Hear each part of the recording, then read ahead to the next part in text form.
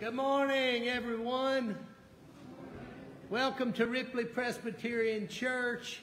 We're so happy to have you who are joining us inside our sanctuary today, and those of you joining us in your sacred space, worshiping with us virtually today.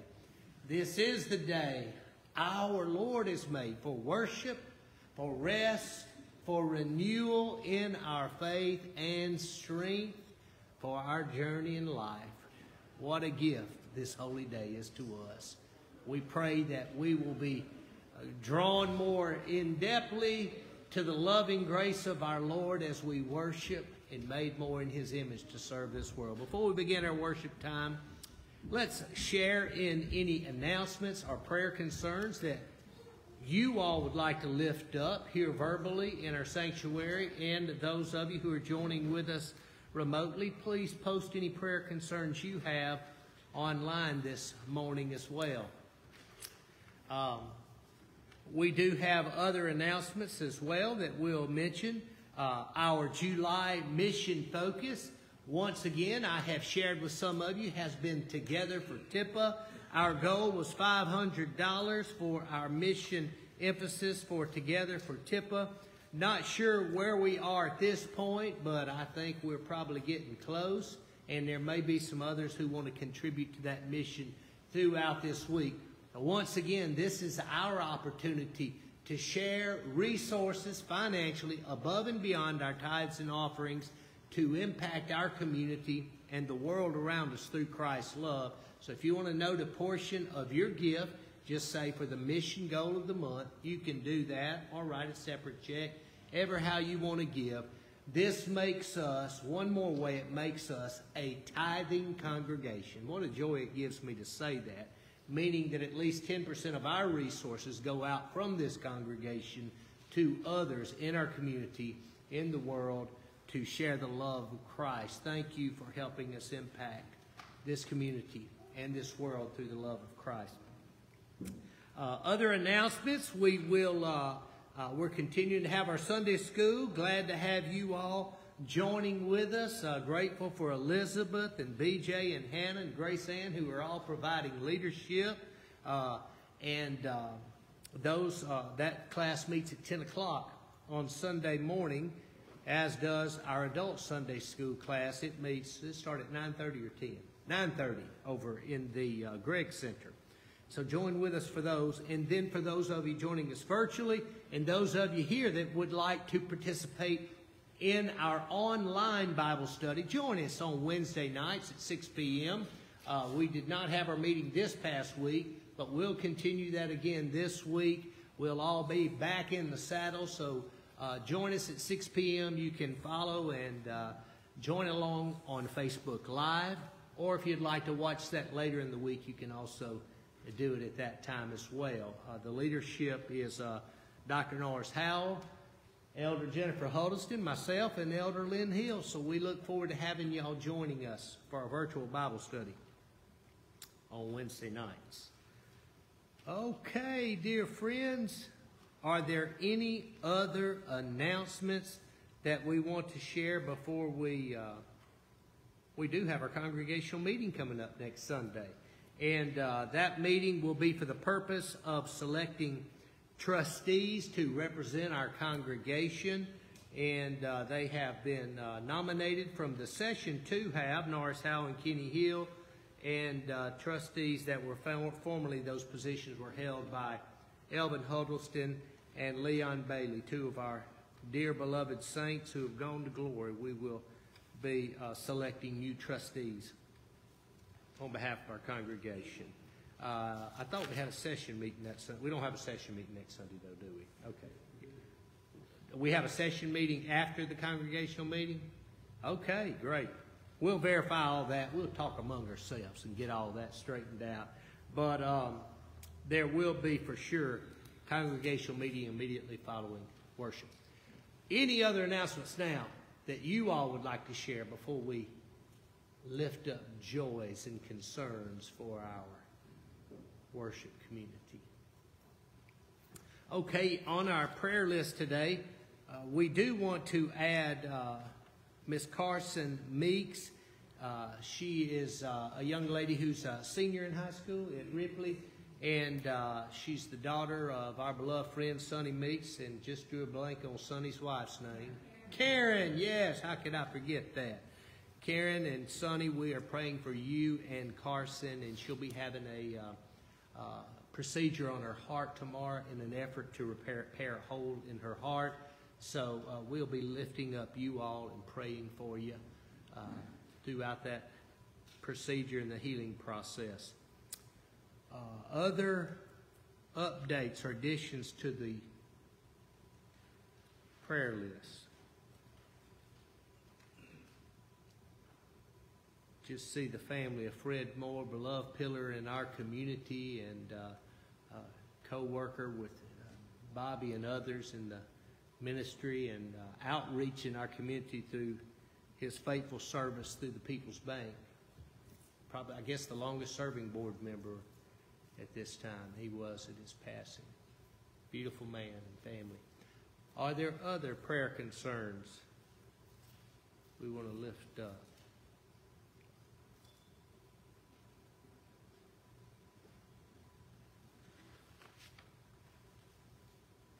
You may smell like there's a bit of an odor in here this morning. If something's burning, and we're still on this side of glory. So thanks be to God for that. But we're having some issues with our audio system. So I'm going to use my preacher voice extraordinaire today. If I seem that I'm talking a little more loudly than normal, that's because I'm not mic'd up. But I want to make sure that everybody can hear me good. So we do celebrate. That's a joy that we found that issue, and we'll be getting that repaired here soon. Well, friends, let us now join together in worship with one another, our God, and for His glory.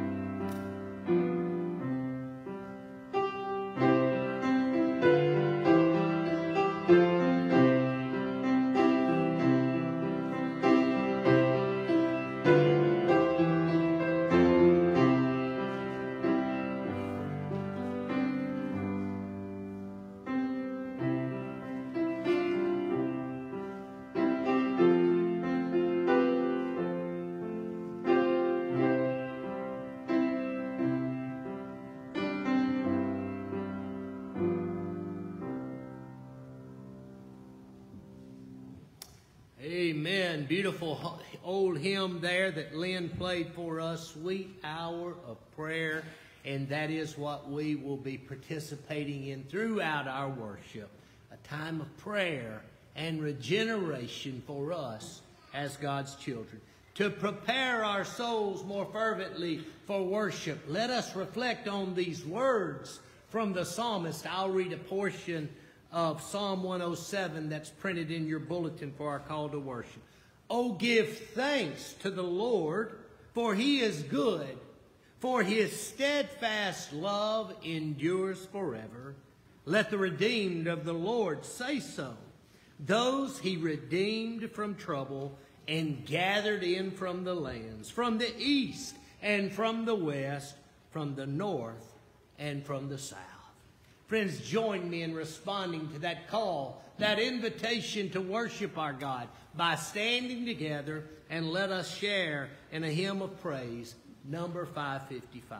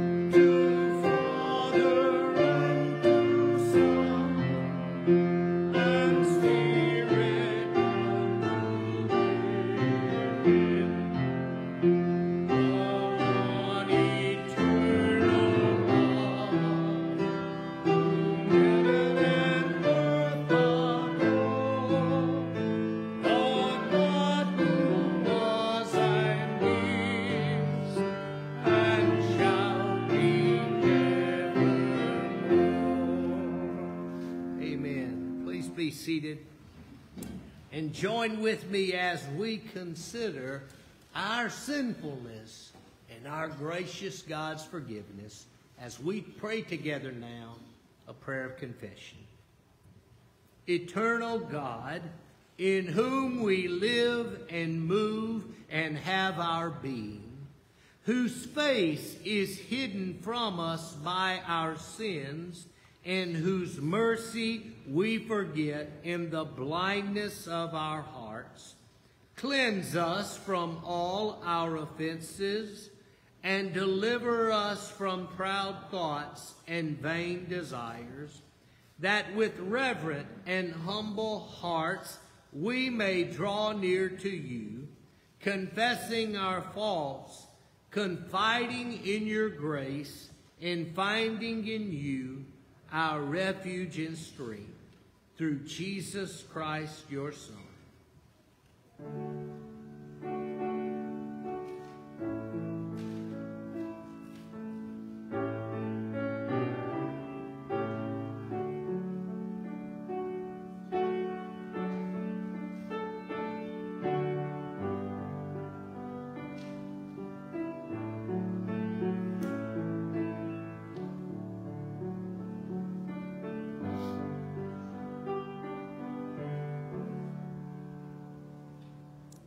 Friends, listen closely to these words of forgiveness and life from Psalm 103.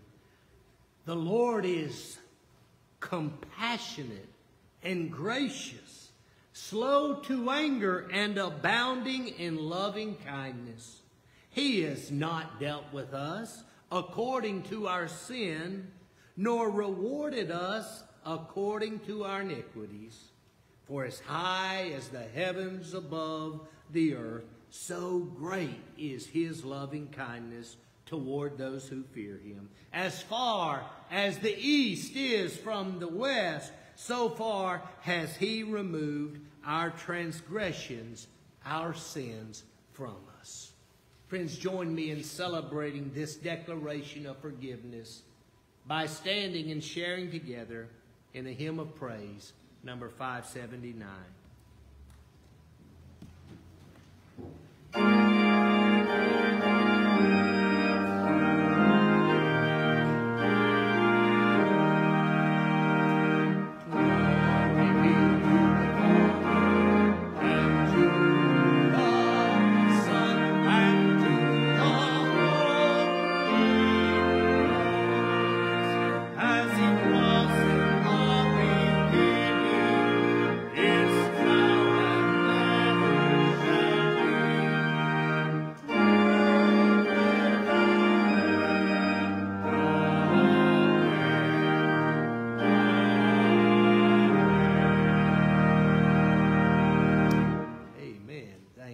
This time, let's have the young disciples to join me down front this morning. They're coming from down here and upstairs and all around from east and west. Hello, Miss Hannah. I like those glasses you're wearing today.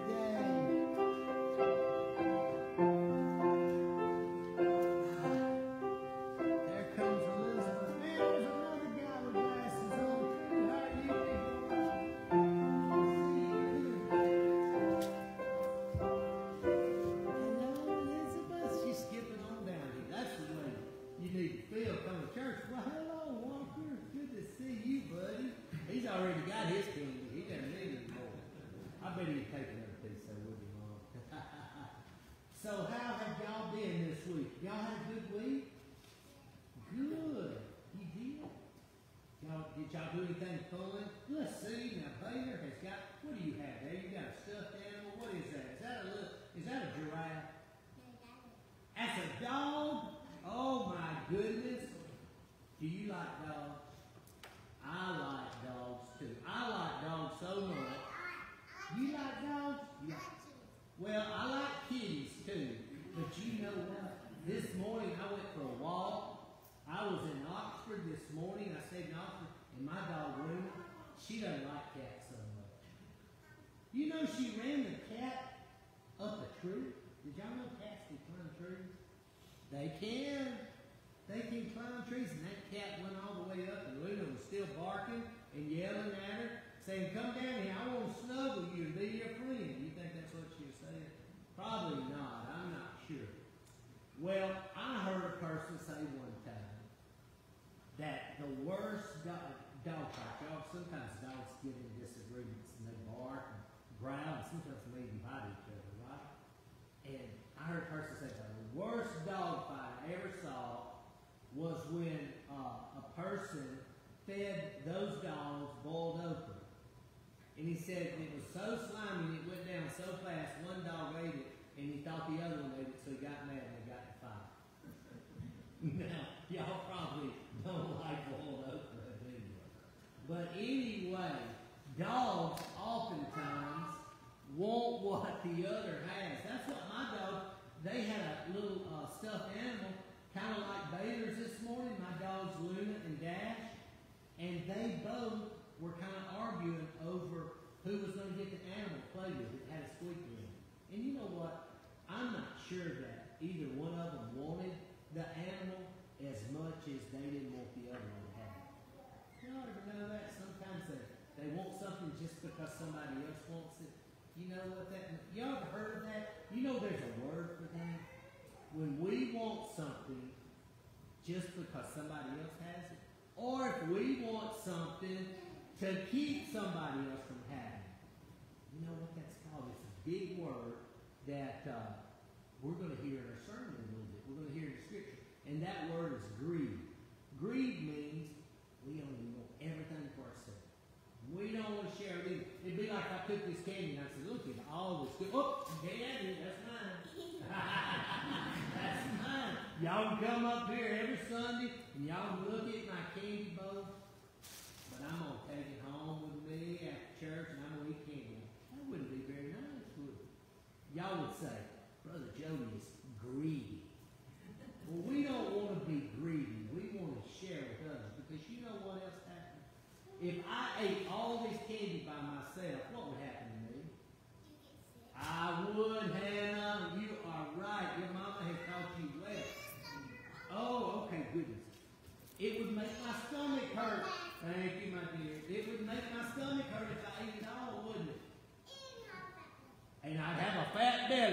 That's exactly right. Now, that was so sweet of you that you didn't say you'd have a fatter belly. That was so nice of you. I would have a fat belly. Monty would say I would have a fatter belly if I ate all the candy. So it wouldn't be good for me. And guess what? I enjoy getting to see y'all smile and you be happy when I share what I have with you. So how about that? So let's every day try not to be greedy, but share with others so that we feel better and they feel better and know the love of Jesus. Yes.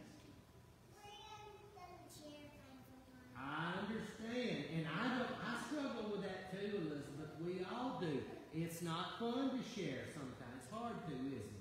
But let's all remember how good it makes us feel when we share and how good we're making others feel. Okay? How about that? Let's pray together.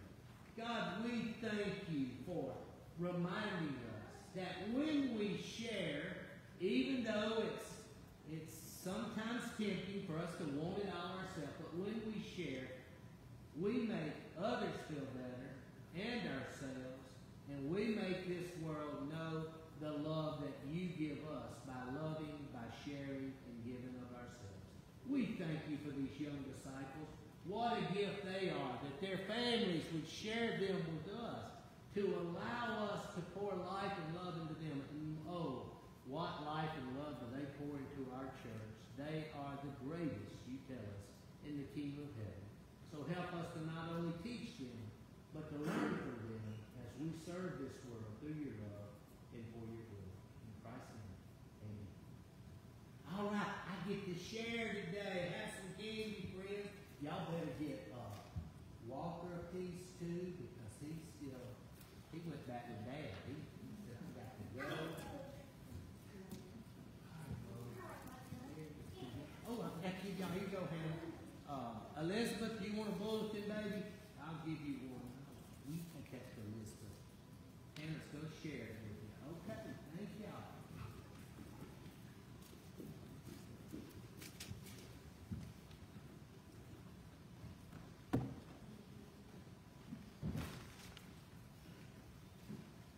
This morning's first reading comes from the book of Colossians, chapter 3. If you'd like to follow along, it's in your Pew Bible on page 201. So beginning at chapter 3, verse 1. So if you've been raised with Christ, seek the things that are above, where Christ is, seated at the right hand of God. Set your minds on things that are above, not on things that are on earth. For you have died, and your life is hidden with Christ in God. When Christ, who is your life, is revealed, then you also will be revealed with him in glory. Put to death, therefore, whatever in you is earthly: fornication, impurity, passion, evil desire, and greed, which is idolatry. On account of these, the wrath of God is coming on those who are disobedient. These are the ways you also once followed when you were living that life. But now you must get rid of all such things: anger, wrath, malice, slander, and abusive language from your mouth. Do not lie to one another, seeing that you have stripped off the old self with its practices and have clothed yourself with the new self, which is being renewed in knowledge according to the image of its Creator. In that renewal, there is no longer Greek or Jew, circumcised or uncircumcised, barbarian, Scythian, slave, and free, but Christ is all in all. This is the word of the Lord. Thanks be to God.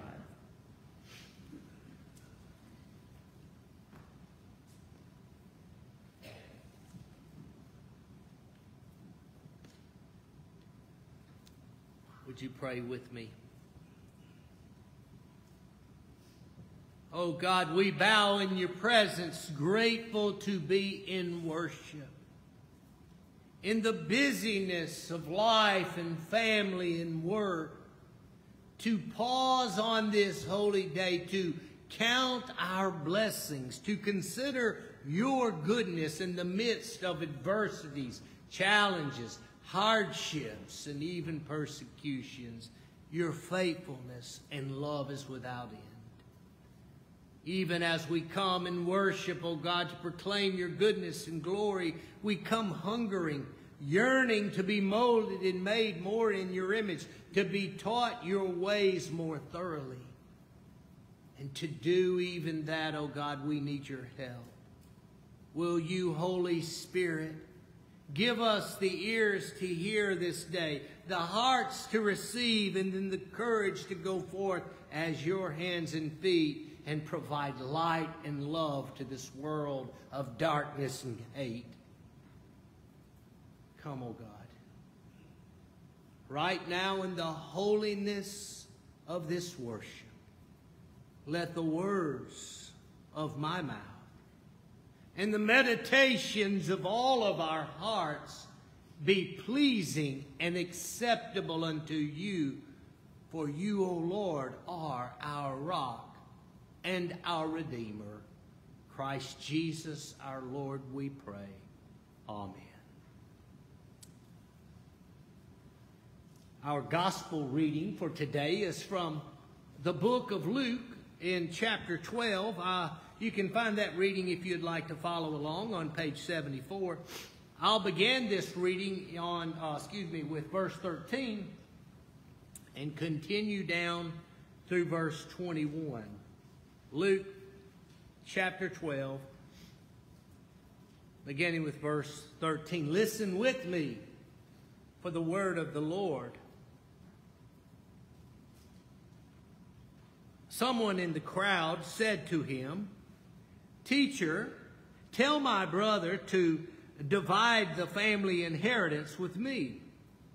But he said to him, "Friend, who set me to be a judge or arbitrator over you?"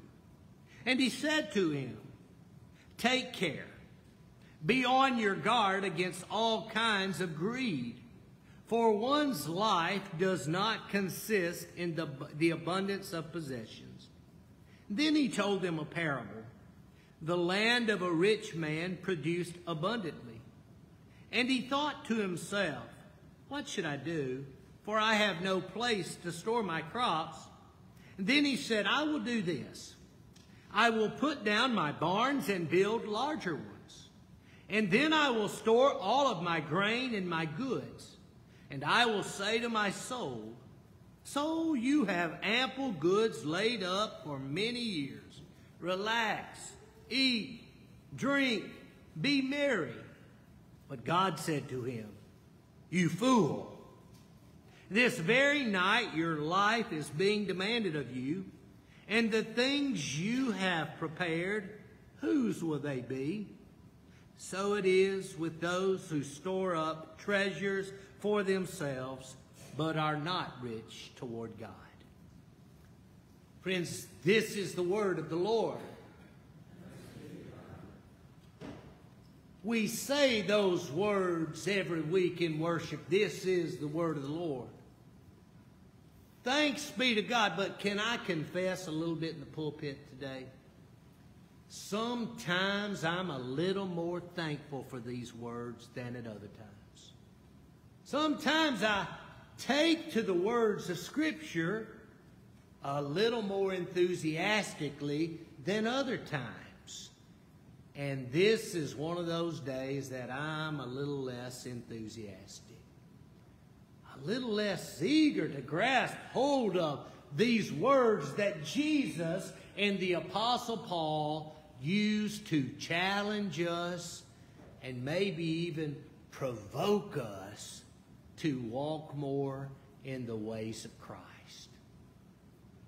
So I want y'all to join with me in suffering through this text today. I want you to join with me and help me work through the restlessness of this challenge of faith that Jesus is placing upon us as we listen for a message God may be giving to us collectively and individually for our greater good and His greatest glory. As I share with our young disciples this morning, the overall, it seems, pressing urgency of Jesus' parable today seems to be challenging us with that word greed. As Hannah said so eloquently in our young disciples' time. When we're greedy, we don't want to share. No, it was Elizabeth that said that. That's right. We don't want to share at those times. Well, I feel that pain a lot. Do y'all? I don't always want to share.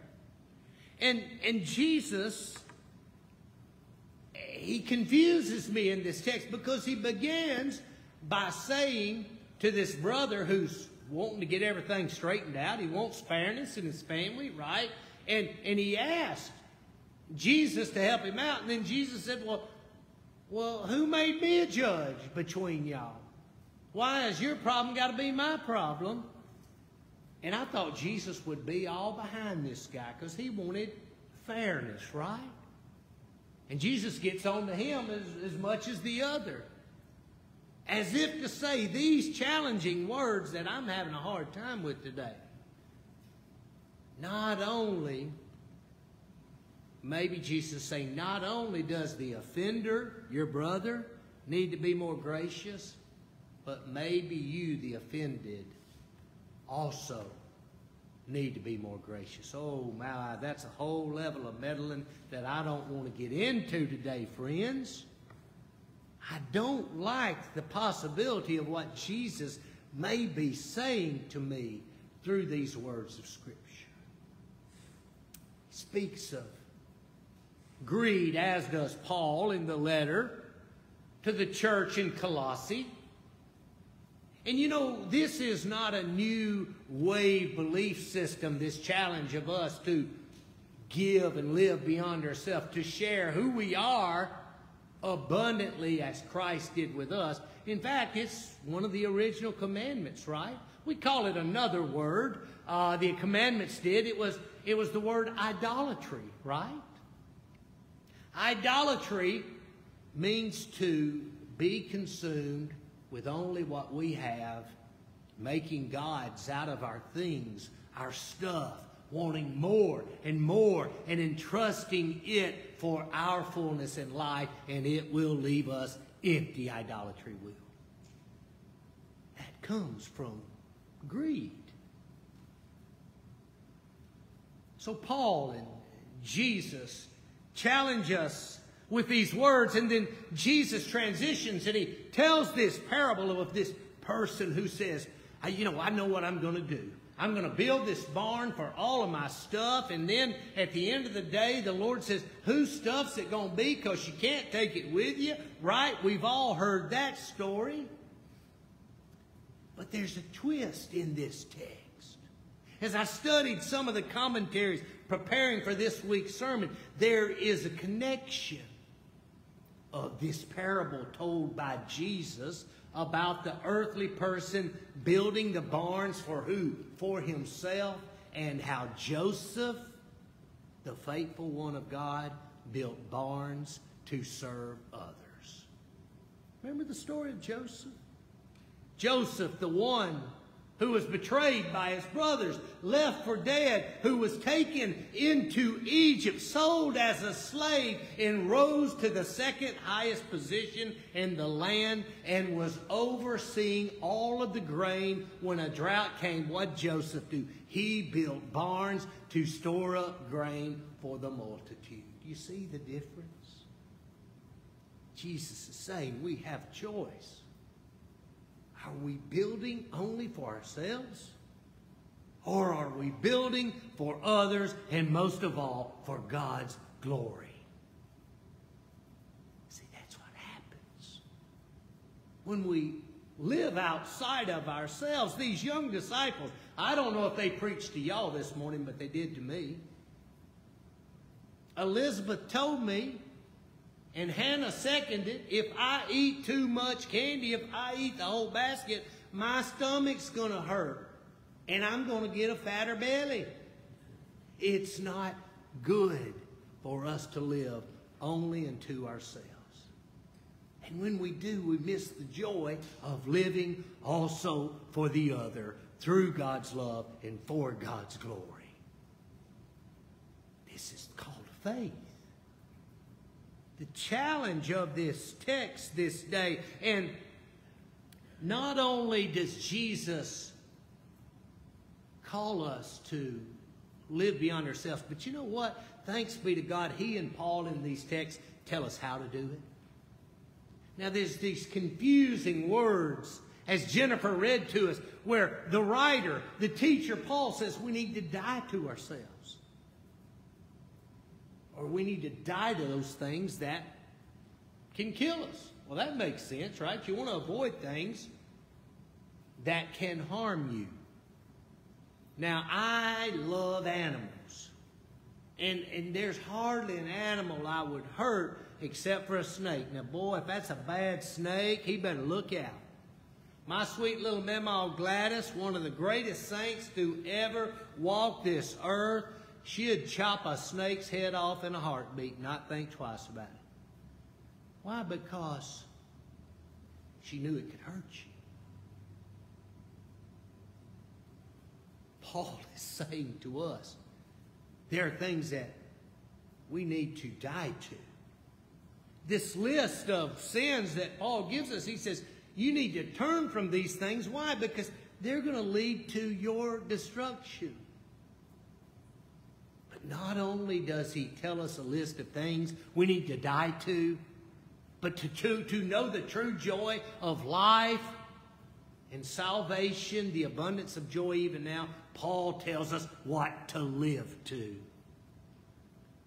As does Jesus. To become a new creation. Right? Remember I spoke about that new creation a few weeks ago?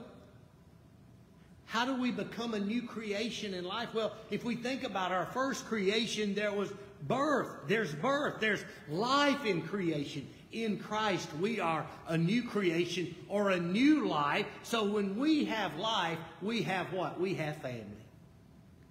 When we were born, we were part of a family, right? So is it in the challenge of this text today, Jesus saying to us, if we're a new creation, Lynn, if we're a new life, Austin, does that mean we have, when we are in Christ, a new family? I think that's what Paul is saying, Jen. When he says these words, very familiar to those in Galatians, there's no longer what? Jew or Greek. There's no longer slave or free, Kathy. There's no longer barbarian or Scythian. You know what those mean? Barbarians, like a hillbilly, kind of like me. They were uncultured people in that century. The Scythians or Scythians, or ever how Jennifer said it, they were more rogues and ruffians. They ascended from the territory of what we would know as Russia now. They were uncouth, barbaric. And here, Paul is saying, through Christ, we are all one family, a new creation. See, I think that, Joey, is at the root of what Jesus is saying to us. How do we live beyond ourselves, Christ? We live beyond ourselves when we see the other as our brother, the other as our sister. One family in Christ. Not easy to do, right? I saw a sign yesterday. Luke and I went to play golf at the Links in Oxford. Sounds fancier than it is.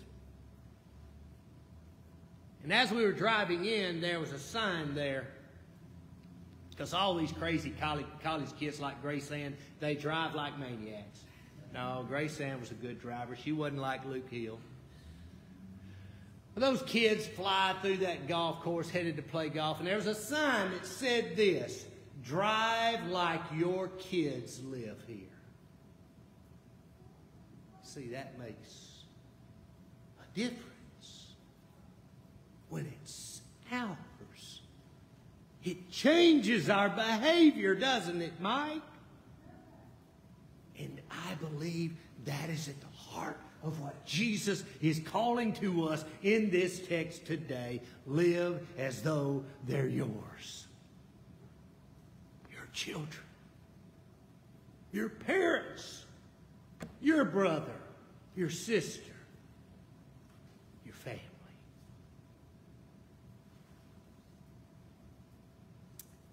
I attended a couple of funerals this week in my capacity as president of the seminary, and one I preached at and one I worshiped at as an attendee. And at one of the funerals, my colleague was preaching the sermon and leading the worship for the funeral of his brother, his earthly brother.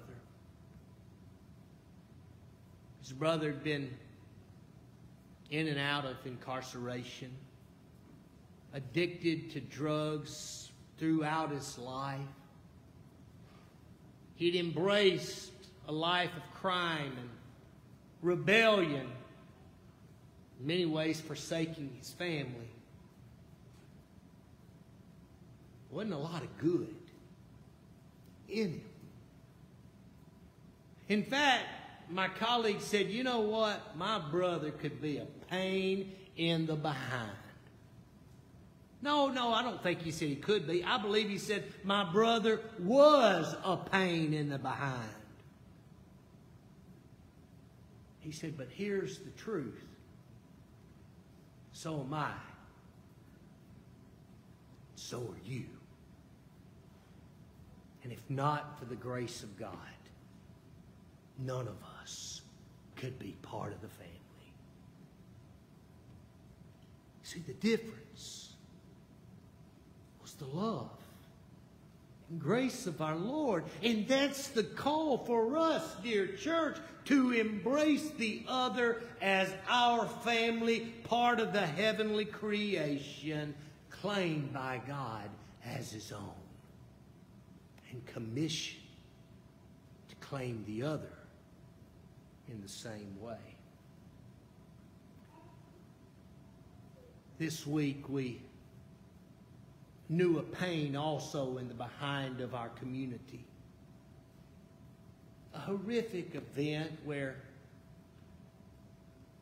a person, without going into great detail, mistreated some young people in our community by his actions and his words. And the family of those young people, they responded with anger, as I would have, right? They responded like the brother in this text today. I want what's fair. You see, that's what we often want. Hurt me, Randall, and I'll deal with it, but hurt the ones I love, and I'll deal with you. That's the temptation, right, in us. And I get it as we as a community try to figure out how do we respond as the light of Christ in dark situations. But even as there were feelings of much anger and seeking for justice by many by these horrific actions, I was inspired by the responses of the offended, the children. I saw a news story on Channel 5 from Memphis. I want to quote it because I want to get it right, from two of the young men who are impacted most by these actions. And this is what they said. Quoting one, I was never taught to hate someone. I don't have hate in my heart. Everybody makes mistakes, but you can always talk to God and get forgiveness.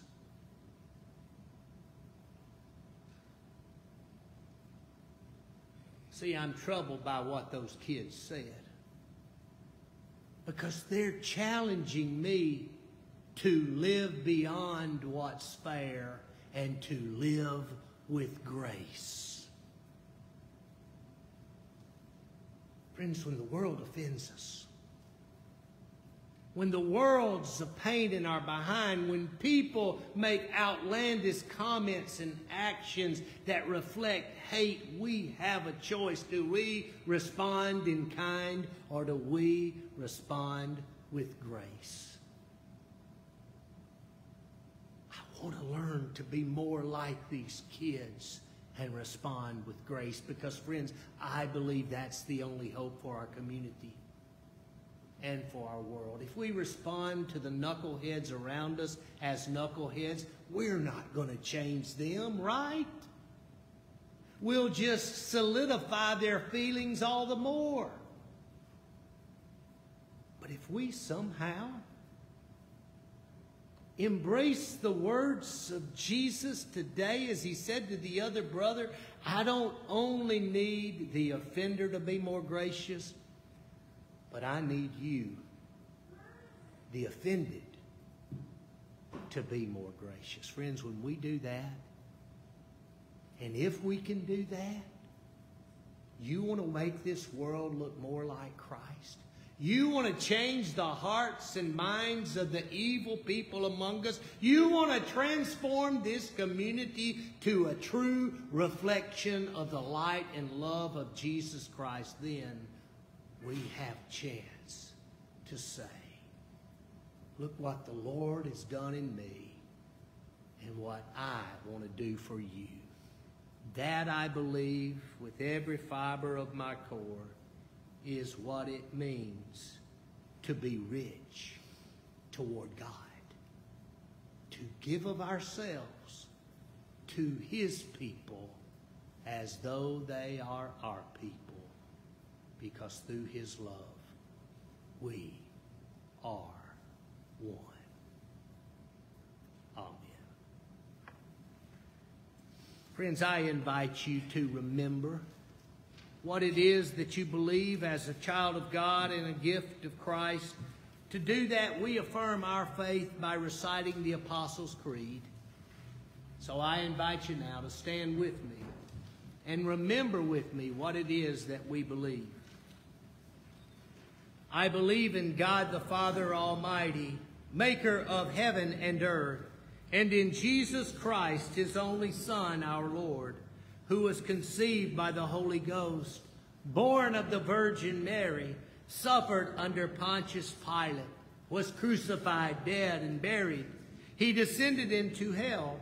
The third day he rose again from the dead. He ascended into heaven, and sitteth on the right hand of God the Father Almighty. From thence he shall come to judge the quick and the dead.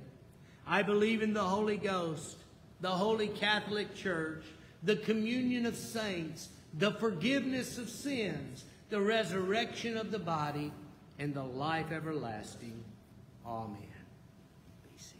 And now, friends, let us continue to affirm our faith, to respond with our faith, by giving of ourselves and sharing together in God's tithes and our offerings.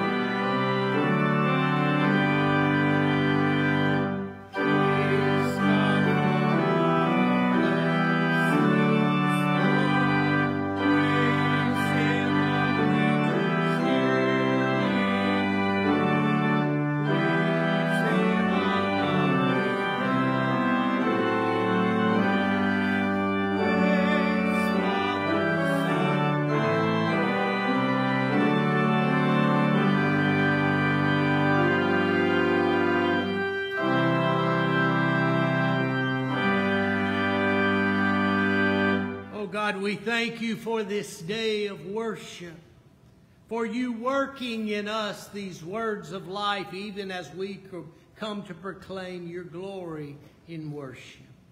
We're grateful for the opportunity to give of ourselves, to share these offerings, and we ask your blessings upon them, that they will be used in ways beyond what we can even imagine, to glorify your kingdom and share your love.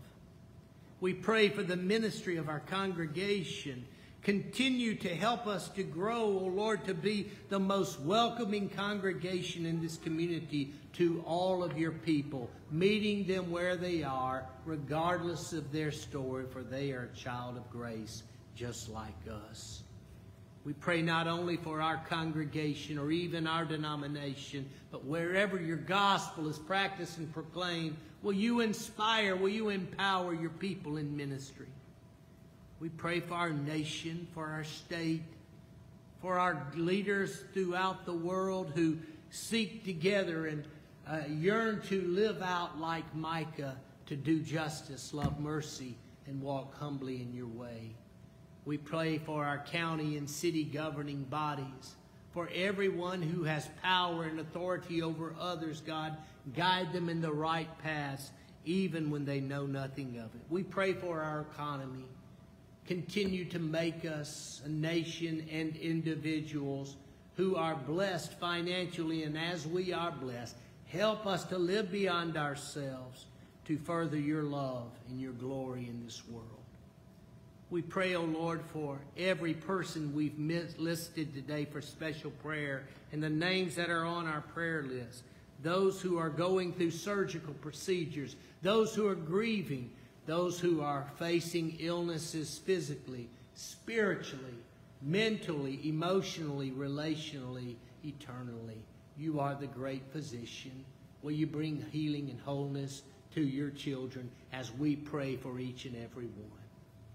And now, God, in the holiness of this time, we pray for ourselves. Each person right now is praying for us, and we're praying for everyone else. You know our wants. You know our sins. You know our desires. You know our shortcomings. You know our yearnings for healing and wholeness. You are the great physician. Will you pour miracles of grace into our individual lives? Forgiving us, molding us, and making us more like you, answering our prayers, our hearts, and our wants, and our needs when they can be in accordance with your holy plan. Will you pour forth miracles of grace? We pray for friends and family, all those you've entrusted us to most of all, and help us to be family to everyone around us. Help us, oh God, to practice the grace in this community that you've given to us as we share your light and love. And now, as your children, we join our voices as one and say together in prayer the words you taught us, saying and praying, Our Father, who art in heaven, hallowed be thy name. Thy kingdom come, thy will be done on earth as it is in heaven. Give us this day our daily bread, and forgive us our debts as we forgive our debtors. And lead us not into temptation, but deliver us from evil. For thine is the kingdom, the power, and the glory forever. Amen. Friends, let's share in our hymn of response the first 4 verses of number 391.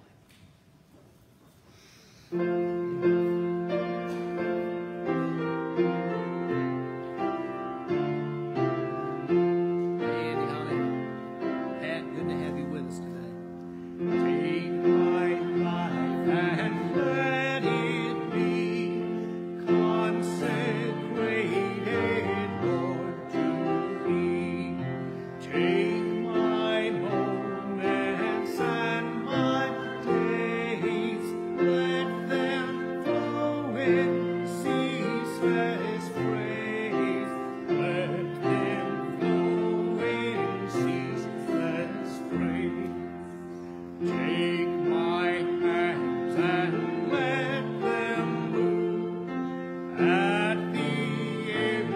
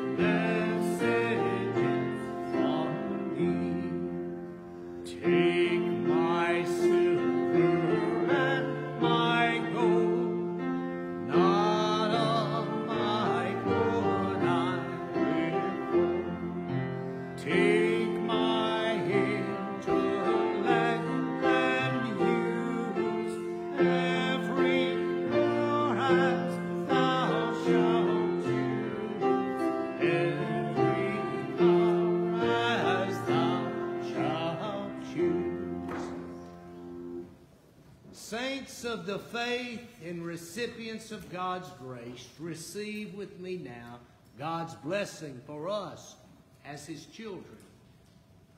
May the Lord bless you and keep you. The Lord make His face shine upon you and be gracious to you. The Lord lift His countenance, His gaze upon you, and give you peace now and forevermore.